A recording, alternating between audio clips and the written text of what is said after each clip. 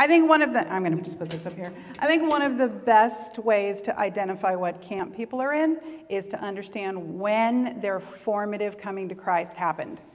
So it doesn't matter how old they are. If they came to Christ in the 70s, now you know where they fall. If they came to Christ in the 90s, there's a whole different deal. So I think that's a helpful thing, and especially as you're dealing with us parents. I'm going to actually set my own timer here because Ben said I had to be responsible. And I am a parent, so if I can find my timer again, because, I'm also a boomer. And I don't know how to use technology. It's actually kind of funny. I apologize. I don't have any PowerPoint, which if you know me is kind of odd, but I don't. So I'm just going to talk to you, and you have to listen. There are 4 things as a parent that I really want you to hear today. And please know that I am a credentialed pastor. I've served in ministry and vocational ministry for, almost 20 years. I've been a parent for almost 27, and I've had kids in student ministry for about 15. So that's where I'm coming from. So I know what your life is like. I know those late nights when you were the last one to leave the church, and you know that the senior pastor has not only had his dinner already, but he's on his second glass of wine, and you're still in the office grinding it out. I know what that's like. So the first thing I want to say to you is thank you. I have 3 great kids. I am blessed with these kids, and people tell me how great my kids are. And the truth is, it's not me, it's not my husband. We tried our best. But it's their experience of having Christ in their lives and having people like you invest in them, let them know what Jesus feels about them and what great lives they can have. That's who my kids are, and it's because of the people like you who spent time with them in those years when they were so difficult to love. The second thing I want to say to you, and now's where you can start knowing that, yes, I am a pastor, because I'm heading into alliteration in my points. As parents, we want you to be pastors to our kids. We don't want you to parent our kids. We don't want you to be peers. We don't even want you to be programmers of great activities and events. We want you to be pastors. See, our kids, for the most part, have parents. Some of them have 4, 5, 6 parents in their lives. They don't need another parent. Although sometimes I will say ministry looks like parenting. My second son, when he was 15 or 16, was getting ready to go on a backpacking trip with the pastor. I was at church wrangling musicians and worship leaders, so he packed himself. Now, the deal was he didn't have the right kind of backpack, so he was going to take his stuff to the pastor's house, and the pastor was going to repack it in a good backpack. And when he got to the pastor's house and he laid out all his stuff, the pastor said, "Oh my gosh, we're in major trouble. You can't go backpacking with only this stuff," and sent his little sister home to get socks and underwear and warm clothes and all of that. And out of that developed what was known at our church for many years as the Dailey Memorial Packing List. I think some kids probably thought some kid died because he didn't pack right. So sometimes it looks like parenting, but that came from a heart of a pastor who wanted this kid to have a great experience with God in fellowship on this trip. Don't parent. Don't be a peer. I know the great temptation to be relevant and accessible and look like you get it, and I have no problem with that. But when in youth ministry you've gotten to the point where it's all about, I listen to the right music and I know all the cultural references and I have the right clothes, you've moved into peerdom. And our kids don't need peers. They have lots of them. They have too many of them to try to sort out. Be a pastor. Finally, programming is great, but you don't have to have a great program to be a great spiritual shepherd for my kid. So pay attention to the pastoring. If you're programming out of a heart that loves Jesus and wants my kid to experience that.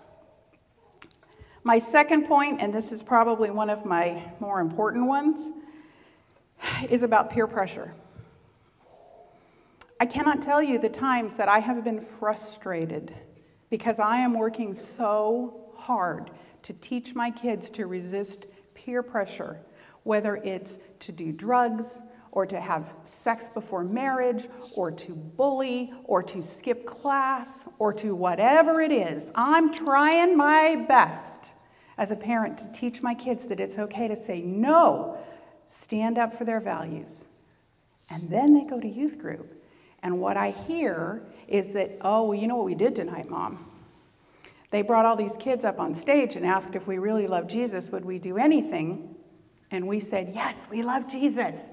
And then they're asked to swallow a live goldfish or lick whipped cream off the face of another youth group member. I don't know how many of you do that. Probably nobody in this room does that. Those are some things that scarred my oldest son in his early days in Arizona. So probably not here. And so when I was first thinking about this, I thought, I need to tell you not to use peer pressure. But then I realized peer pressure is what keeps our society going. Peer pressure is an important part of all of our lives, and it can be very positive.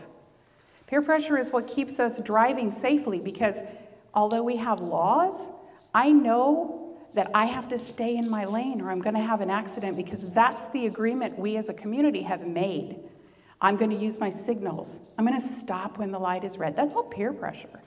So I'm not going to tell you not to use peer pressure, but what I'm going to tell you is to start using peer pressure wisely. Wise peer pressure involves three things. First of all, it's intentional. If you're using an activity that involves peer pressure, do it because you are using that for a purpose. There's a reason. It's building community. It's identifying something that you want the group to see. Something. But make sure it's intentional, not just because this is one of your go-to activities and it's fun. Because the problem is those kinds of activities can be actually divisive. If a kid chooses not to participate, how does the group see them? Are they wimps? Were they cowardly? Do they feel like they betrayed the community? Those things can't happen, but if you're intentional about using peer pressure, they won't. The second thing is, make sure it's instructive. When you use peer pressure, let your kids know that's what's going on. They see it every day at school. They see it out in their community. Identify it. Tell them the value of peer pressure. Tell them why we're doing what we're doing. Be instructive. And the third thing I ask about peer pressure is that you be inclusive. Create peer pressure situations and activities that actually allow for kids to say no and stay part of the group. That kid who has the packing list named after him is now working in early childhood ministry and education. And one of the things that he does, when he gets a group of 4- and 5-year-olds and they're going to do an activity, invariably some kid doesn't want to do it. I don't want to color. I don't like to color. I don't like airplanes, whatever it is. And as teachers, there can be this, shoot, I need to get everybody involved. I don't have time for this kid to do something different and be off there. I want them to be part of the group. But his response to them being part of the group, his solution is to say, great, you don't like to color. I appreciate that. But because you have to be in this room with me, there's nowhere else for you to go that's safe. I need you to be here and be part of this group. So here's what I need. I need somebody who's going to help me make sure every kid has a picture to color and that everybody has enough crayons. Can you do that?